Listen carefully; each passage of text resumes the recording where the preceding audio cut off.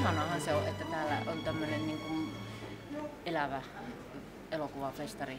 Paljon ihmisiä, ihanan näköisiä, erilaisia ihmisiä, hirveän paljon eri-ikäisiä ihmisiä ja semmoinen mukava tunnelma.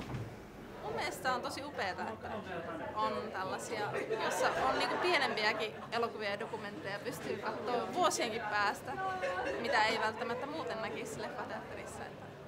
Joo, ihan sama. Meillä tosi kattavaa valikoima kaikenlaista, varmasti löytyy jokaiselle jotakin. Niinpä. Että ei ole pelkkää niinku metallia ja rockia, vaan on niinku laidasta laitaan tosi paljon kaikkea, tykkään kyllä. No, mun mielestä mielenkiintoinen ja kiva sille, että täällä on semmosia leffoja, mistä ei ole niin paljon kuullut just ja niin kuin mitä ei sitten ehkä normaalisti löytäisi. Tosi hyvä idea on kyllä omasta mielestä. Tykkään. En ole viime aikoina käynyt, mutta pitkästä aikaa kun kävin jäi kyllä. Siistiä, että tuonne Joensuuhun on ylipäätään niin saatu tällainen niin isompi tapahtuma. Tällainen niin ylipäätään niin niitä musiikkidokumentteja. Tästä niin tää on semmoinen aihe, tästä ihan hirveästi niin tehdään ehkä Suomessa asia. Niin, täällä on ihan tosi paljon kaikkea mielenkiintoista.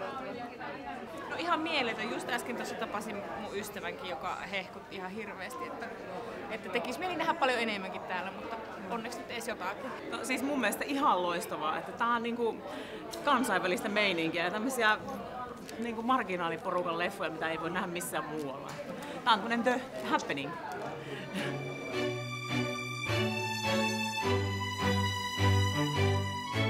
Ollaan menossa katsoa League of Exotic Dancers, eli tämmöistä burleski-leffaa. No se on kiinnostuksen kohteena. Liittyy omaan harrastustoimintaan. No itse asiassa mä oon käynyt joka vuosi Rokumentissa katsomassa yleensä jonkun burleski-aiheisen elokuvan. Täällä on hyvin tarjontaa niistä.